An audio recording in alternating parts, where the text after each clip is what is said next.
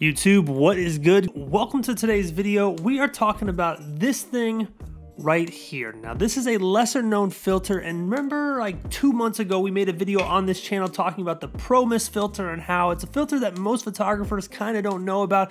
They know about it now after that video, but it has a place in most photographers' bags. This filter, on the other hand, it really has no reason to be in most photographers' bags, but it is super awesome. It's called a Vector Star filter by Tiffen, and Tiffen is not the sponsor in today's video. Squarespace is, so if you need a website or a domain, at squarespace.com/EvanRanth, or you can use code EvanRanth when you purchase to get 10% off. We'll talk about them more later on in the video. Well, when I picked up my Leica SL2, this lens right here is an 82mm lens, which I have not a single filter for. I've never owned one, so I went to pick up a Pro Mist because, as we talked about in that last video, I love it. And I grabbed this thing on an impulse purchase just because it looks cool. You know, actually, I'll make y'all a deal. If we get to 2,500 thumbs up on this video within 1 day, I will give one of these away on my Instagram. Now, what does this thing do? Essentially, it has a bunch of like cross sections carved into the filter, which allows any light to have this star effect on them. Now, this is important because typically to get this starburst effect on lights, you have to go out, set your camera on a tripod, do a long exposure, and then if lights move in front of the camera, you get that light trail, and then the big bright lights have the star on them. We saw this a lot actually when I was testing the Leica M10, the Voigtlander lens that I had on there. It had these crazy starbursts that looked really cool, but once again, you had to stop the lens up to like f8 or f9, and you had to do a long exposure to get them. This allows you to get those stars doing nothing. You just throw it on the camera lens, bang, now you got stars in all your photos. Now, I did take this thing out to test it in the same location where I made photos with the M10 to kind of get some comparisons of this is what the stars look like when you're doing a long exposure, this is what the stars look like with the filter on the lens. And I gotta say,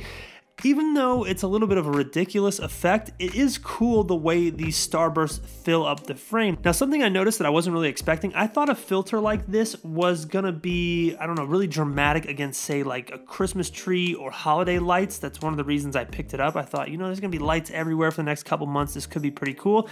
It does have an effect on those lights, but it's actually more subtle. What I noticed is however strong the light was dictated how dramatic of a, I guess, star effect you got. So things like tail lights, things like street lights that are very small bulbs that have a lot of brightness coming out of them, they had the biggest effect, whereas something kind of more dim, like a Christmas light, didn't have as much of a star effect. I'm sure one of you experts out there will be able to tell me the exact word or phrase there is for that phenomenon. Now, so far, the examples I've had on the screen are definitely impractical examples.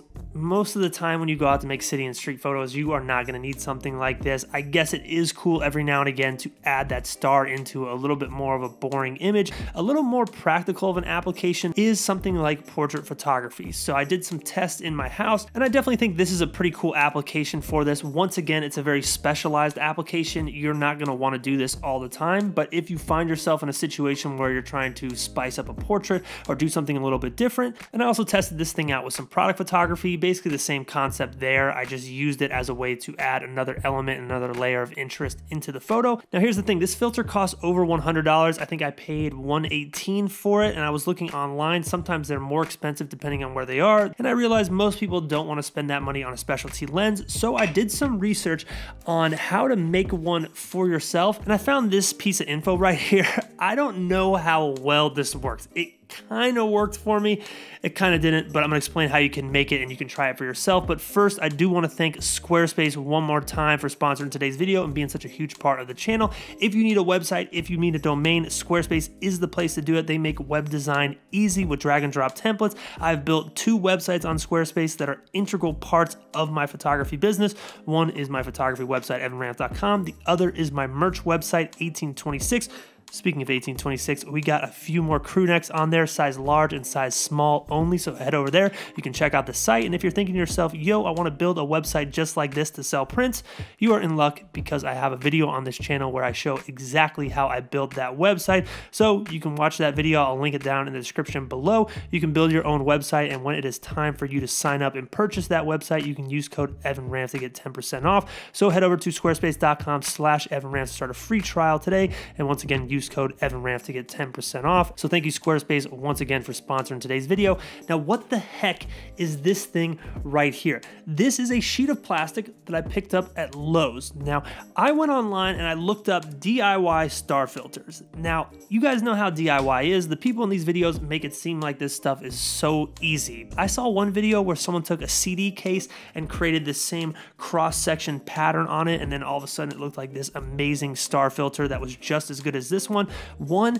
It's incredibly hard to find CD cases in your house. If this was 12 years ago, it'd probably be really easy, but I couldn't find one. So I went to the hardware store, found this. It was $3, which is a good deal compared to $120. Took it home, took a ruler and created a cross-section pattern. Now I tested this a few times. The first time I created like a grid pattern, that doesn't work. You don't want to do it. So I went back to the drawing board, drew more lines on there, made the cross-sections tighter. That didn't work. So I went back to the drawing board once again, created this whole cross-section pattern right there, just like that. And it seemed to work a little bit. I'm not going to say that it's anywhere close to as good as a filter like this is, but I am saying that you can try this for yourself. You can be a little more calculated as well with how you space your lines out, but it is an option out there. If you can find a CD case or you can find a piece of plastic like this, you can create the exact same pattern that is used on the filter and maybe get a similar result. One cool thing about these filters that is not present on something like this is the fact that this filter you can spin to dictate where the star is going to affect the image, kind of like a circular polarizer, whereas this, you're just going to be holding it in front of your lens and it's going to be a little less calculated, and you are going to get some more like chromatic abrasion and some more stuff happening to your photo that you don't want to happen, which also does happen with the Vector Star filter. It's definitely imperfect, definitely softens up your image a little bit, but it's pretty awesome. And that's why I wanted to talk about it today. Vector Star filter, the awesome filter that no one needs. I'll link these down in the description below. It's going to be an affiliate link. So if you go buy one, the channel gets a little bit of a kickback, but don't feel compelled to. I definitely recommend trying this thing out and trying to perfect it. If you make anything cool with the DIY little star filter, tag me in it on social media. Y'all are the truth. Thumbs up, subscribe. See you next time.